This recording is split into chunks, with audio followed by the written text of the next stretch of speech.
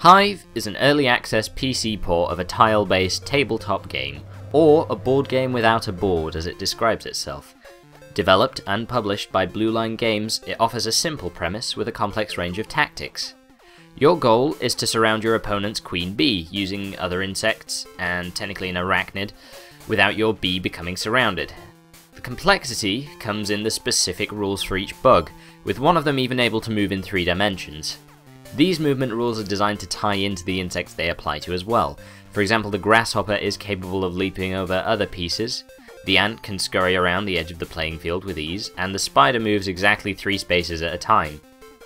Actually, on reflection, maybe the spider one doesn't make that much sense. It would probably just eat the other insects or something. But moving on to other features, the soundtrack is fairly pleasant, although regrettably consists of a single panpipe piece on a loop, which you can't turn off. It conjures an unpleasant feeling of being trapped in a fair trade gift shop. In fact, there are no settings at all as of yet, so you can't get rid of the ambient noise in-game, and you're only able to play in windowed mode. However, given that this is an early access game, these shortcomings are easily forgiven, on the presumption that those features will be added in at a later point. Hive sticks to the board game theme by providing not a tutorial, but a list of rules, for you to read, like a nerd. With that said, you may wish to bring some reading material with you if you intend to play against the AI on the highest difficulty level, because before each move it makes, it appears to download a 5GB TXT file on which move to use in the given scenario, with a small progress bar as indication that time itself has in fact not frozen. Beyond that, the art style for the menu and the UI is neat, but not particularly conducive towards an insect-themed game, though credit where credit is due, hexagons are everywhere. There's no real animation of note either, which is an opportunity I hope Blue Line won't miss in the future. One thing I was uncomfortable with was the inclusion of the pill bug, which exists as an expansion for the physical version of the game as DLC. Although not technically a part of the vanilla version of the game, it seems rather audacious to have early access DLC on a game that exists on other platforms for a much lower price. My main gripe with it is that in an online game, if your opponent owns the DLC and you don't, you'll be able to use the pill bug, but you won't have been provided with the rules for the piece, which confers an advantage on the player who owns the DLC. Even if you Google the rules, which you can do, you're being forced to play a version of the game that your opponent knows better than you do. Unfortunately, online mode is not available in the current unfinished version of Hive, and so, bereft of friends in the physical world, I matched my wits against those of the AI.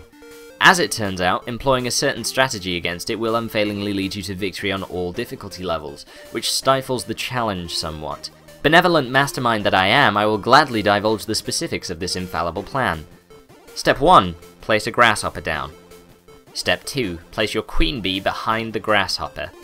Step 3. Place an ant on the space adjoining the other 2 pieces. Step 4. Write a comprehensive dissertation on the significance of Prussian Chancellor Otto von Bismarck in securing the unification of the German states in 1871 while you wait for the AI to take its turn. Use future pauses in gameplay to check that you've correctly employed the Harvard referencing system. Step 5. Place your ant behind the enemy bee. Step 6. Place a beetle near the bee and then maneuver it so that you can jockey that fucker. Step 7. Assemble an ant-based flash mob to the rear of the bee.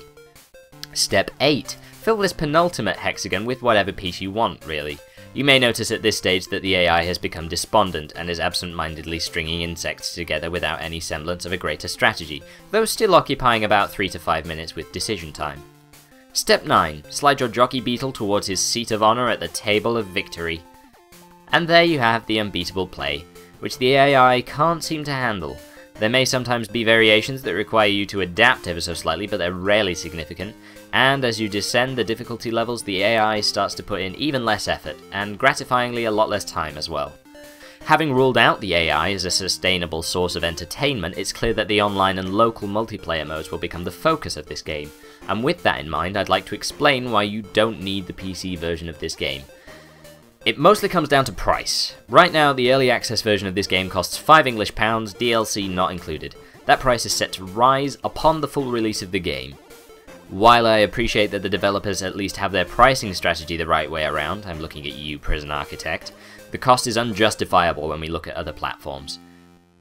For iOS, this game costs $1 and has online and local matches, AI, and is graphically comparable to the PC version. Not that graphics would be a selling point here anyway.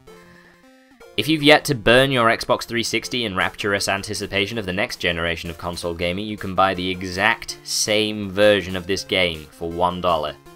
Android has a free version of Hive available, which is lamentably shit, but the point is that Hive is available on a range of devices much better suited to local co-op for a much lower price, with no considerable difference in quality.